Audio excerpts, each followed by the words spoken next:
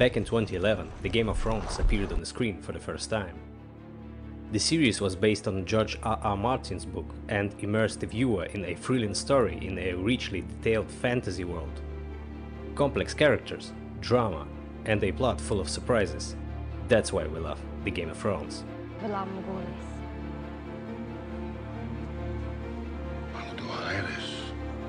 But it's not just the entertainment part that make it so good. The Game of Thrones can teach us a lot about people, society, and the state. It can also be a good example for studying the fundamental philosophical writings. For example, one of the most influential works of Western philosophy, The Republic, by Plato. How you can better understand Plato watching the Game of Thrones, and why Plato, surprisingly as it may be, would have been pleased with the ending of the series. Let's find out. And winter is coming.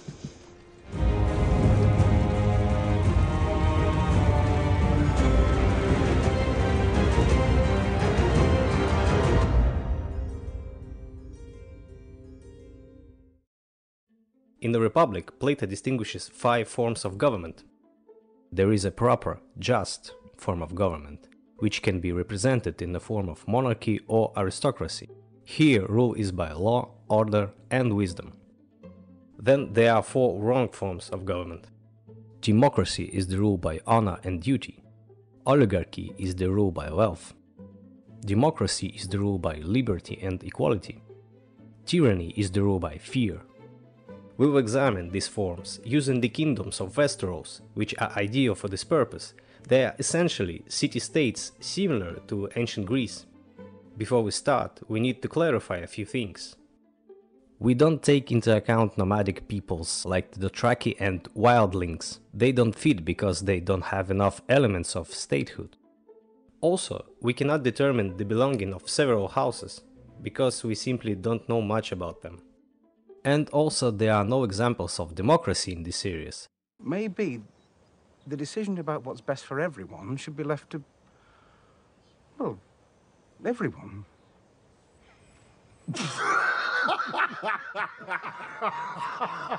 Maybe we should give the dogs a vote as well. I'll ask my horse. So we will identify only 4 forms. At the very beginning, we are introduced to 3 key houses for the Game of Thrones. Let's begin with House Baratheon. King Robert is a perfect example of a democratic ruler.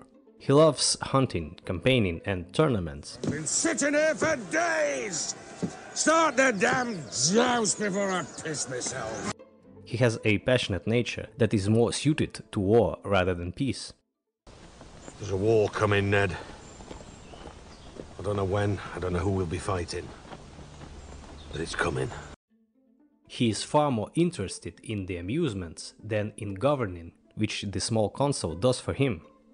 His younger brother Renly is more of a monarchical type, but he too has an affinity for democracy. As for the older brother Stannis, over the course of the series we see his transformation. From a democratic ruler, the best commander in Westeros, to a mad tyrant. Protect us!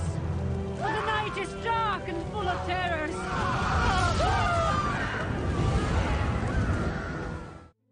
House Stark is the perfect monarchy. They are brave, honest, living by the law and wise. An interesting detail that even Ned Stark's alien children are raised as his own. All of them raised as Northerners, as Starks. There is interesting parallel to Plato in his idea of the ideal upbringing of the children, when he talks about introducing the concept of the Mother Earth. The departure of the head of the house, Ned Stark, to King's Landing shatters the serenity.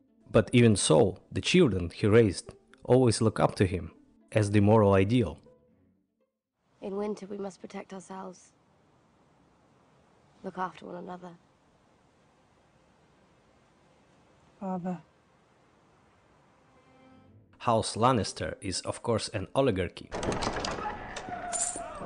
Lannister always pays his debts. The Lannisters have a talent for finding solutions even in seemingly hopeless situations. Even when losing on the battlefield, they find ways to turn the tide at the expense of their wealth.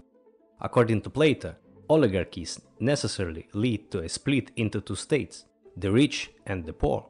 And we see this literally in seasons 5 and 6. Even though at times there are natures among the Lannisters that are closer to democracy or tyranny, still the oligarchic order is the mainstay of this house. The Lannisters attract people hungry for wealth and make them their allies, thereby developing and strengthening the oligarchic form of government. House Arryn is presented as a tyranny that rules by fear of heights. An important point that we do not see Jon Arryn, who was the head of the house, as the events of the series begin with his death. Many speak of him as an honest man who did his duty faithfully. Jon was a man of peace. He was hand for 17 years, 17 good years. From which we can assume that under him House Arryn would have been classified as either a monarchy or a democracy. But we can only judge from what we see. Tyranny. Another tyranny is House Greyjoy, at least at the time when it is in a stable state. After Balon Greyjoy's death, a struggle for the right to rule the Iron Islands begins, which continues until the end of the series, so we cannot speak with certainty of any stable form of government. House Tyrell. This is a complex case. Oh, you can smell the shit from 5 miles away.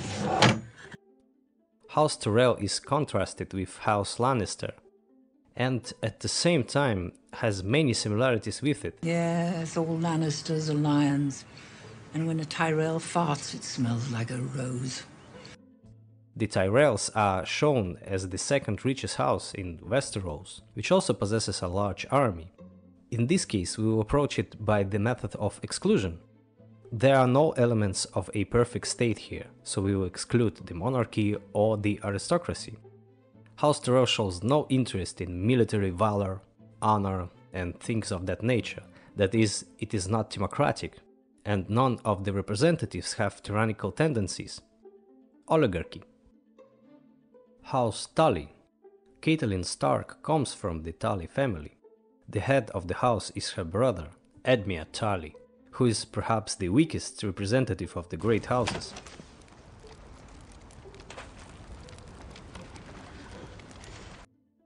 Though Tormund certainly makes serious competition to him. A strong character of the House Tully is Brynden Tully, known as the Blackfish. Summing up the two representatives of the family, it is possible to characterize this house as a weak democracy. House Frey is headed by old Walder Frey. It is unlikely that this house would even be a part of story if it were not for its disposition. Frey is portrayed as a suspicious, dishonest and ungracious ruler. One might characterize it as a tyranny, but a weak one. Expect nothing of Walder Frey and you'll never be surprised. House Bolton. Don't think there can be any doubt. Tyranny. And if Roose Bolton is still trying to tame his temper and think strategically, Ramsay is a tyrant in the most rigid form. Martells. I will be your champion.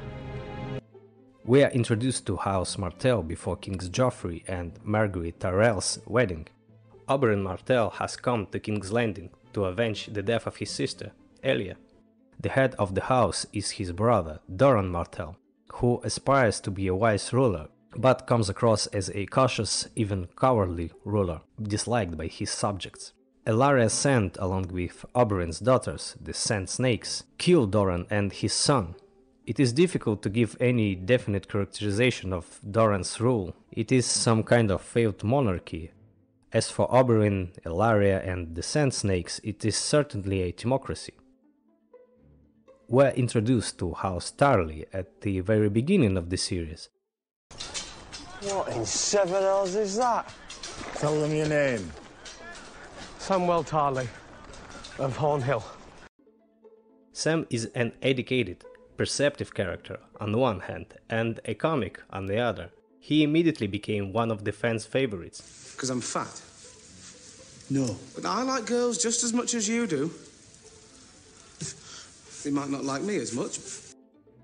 However, we don't meet the main representatives of the house until season 6, and it is a classic democracy. At the end though, Sam shows inclinations toward democracy.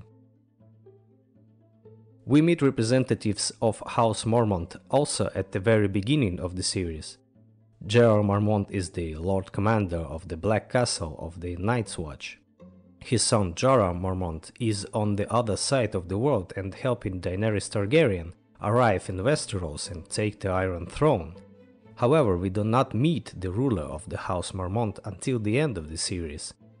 We are not a large house, we're a proud one, and every man from Bear Island fights for the strength of 10 mainlanders. If they're half as ferocious as their lady, the Boltons are doomed.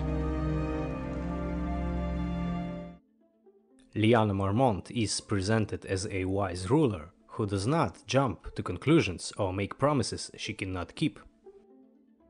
That's a monarchy. House Targaryen.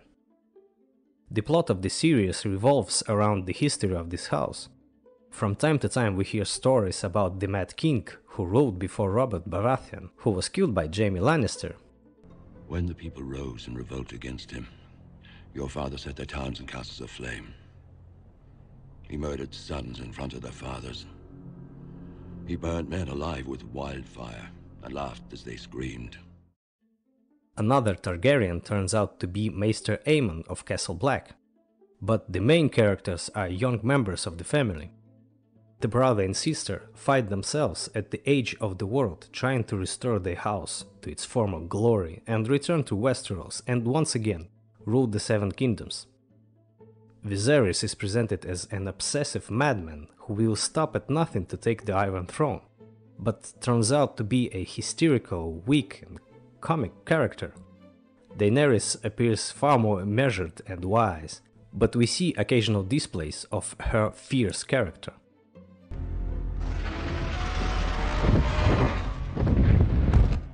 Lord Varys says an interesting line in the last season. They say every time a Targaryen is born, the gods toss a coin and the world holds its breath. Tyranny.